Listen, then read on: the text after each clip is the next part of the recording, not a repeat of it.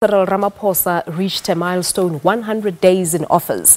In the same weekend, his political party, the ANC, held its ordinary NEC meeting that was expected to announce a replacement for the outgoing Northwest Premier, Supra Mahumapelo. That, of course, did not happen. But to look at these developments and what to expect in the new week, we now joined from our studios in Pretoria by political analyst, Professor Tinyiko Maluleke. Prof, good morning to you. Thank you so much for coming through. Good morning. Now, I saw one newspaper headline over the weekend basically intimating that President Ramaphosa was bringing back the voters. Do you perhaps share the same sentiment? And do you think South Africans are starting to heed the call of Tumamina? Well, there is no doubt that he has received very positive reviews. Every general survey that has been done that I've seen seems to give him very high marks indeed.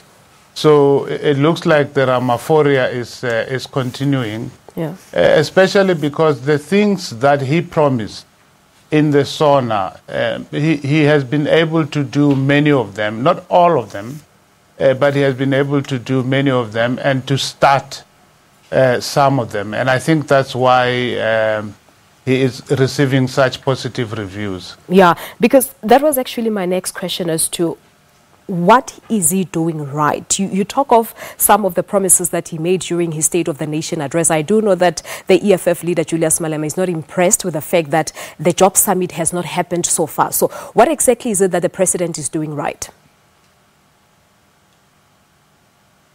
Well, there are three main areas that I think he has done very well in. First, it's the fight against corruption, which is one of his main promises. He has done very well with that. We have seen the work that has been done with the boards of the SOEs. We have seen the Hawks become active in a way we have never seen them act before. We have seen the NPA doing things such as, fighting former President Zuma, something they've been very reluctant to do for a long time. And, ESCOM, DINEL, PRASA, Transnet, we've seen changes. So as far as corruption fighting is concerned, I think he has done very well. I also think as far as the economy is concerned, I mean, he has appointed his envoys. He seems to have some pretty clear ideas as to what needs to be done. And the markets seem to have responded positively to him.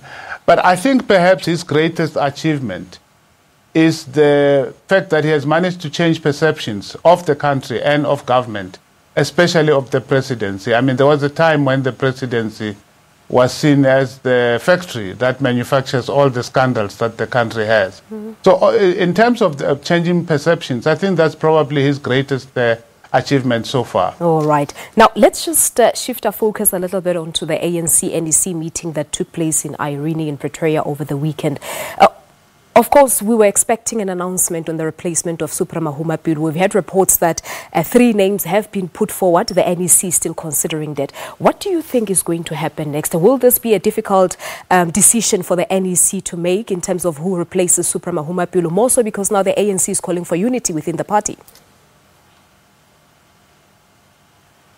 It clearly is, because by now we should know, and the fact that we don't know by now who is replacing Supra tells us that intense discussions are taking place, and that perhaps Supra Mahumapelo has not lost all his power after all.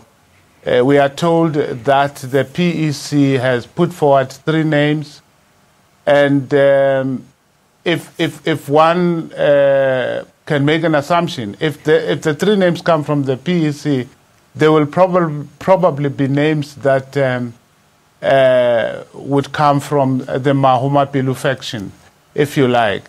And so I think that is the problem. Will the NEC be able to appoint someone who comes from outside of that Mahumapelo faction, or will they have to make do with someone proposed by the Mahumapelo faction? I think that's a crucial question, because if Mahumapelo continues to influence things, he might as well have remained, and it might cause a lot of resentment. One understands that the president is careful not to alienate, that the unity theme must be carried forward, but at what cost? Yeah. Of course, with the reports, apparently some people within the NEC are calling for the disbandment of the PEC in that province. But what happens going forward, Professor Tinyiko Maluleke, within the ANC? I mean, you have the conference that's set to take place in KwaZulu-Natal. You have the Eastern Cape. Of course, there are still people who are worried with this Bundebele report that it was rejected by the ANC, nullifying the conference that took place last year. You have the Free State, the provincial conference took place last weekend, and there's a group of disgruntled members who want to go to the courts again, and once again to nullify this conference. So what does this do to the leadership of President Cyril Ramaphosa in his capacity, of course, as the president of the ANC? You know, we have spoken about the things that he has done well over the past 100 days. Yeah. But there are many things that he hasn't done well. Some of them were not even in his State of the Nation address. So we can't just judge him, you know, against what he said. So we spoke about SOEs. We spoke about the economy. We spoke about perceptions. But it seems to me that the provinces are a real problem area for the ANC as a party, but also for the government in terms of governance. I don't know what plan Ramaphosa has to deal with the problems in the provinces. I don't even know where to start, which province to talk about. If you add to all these problems that you sort of touched on in the provinces, the recent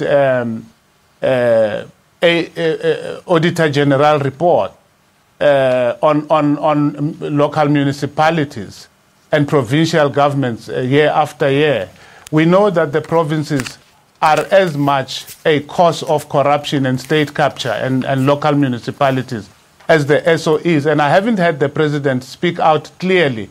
I hear about interventions, I hear about investigations, but these seem ad hoc. They seem knee-jerk. I haven't heard of a systematic plan to deal with problems at that level. So there are many, many problems at that level, both party and government problems. All right, Prof, we've run out of time. We have to leave it at that, but thank you so much for coming through. Thank you. All right, many thanks to Professor Tinyiko Maluleke, of course, talking to us live from our studios in Parliament. We're looking into the political development in our country, more so focusing on the African National Congress and President Cyril Ramaphosa's 100 days in office. We're taking a quick ad break.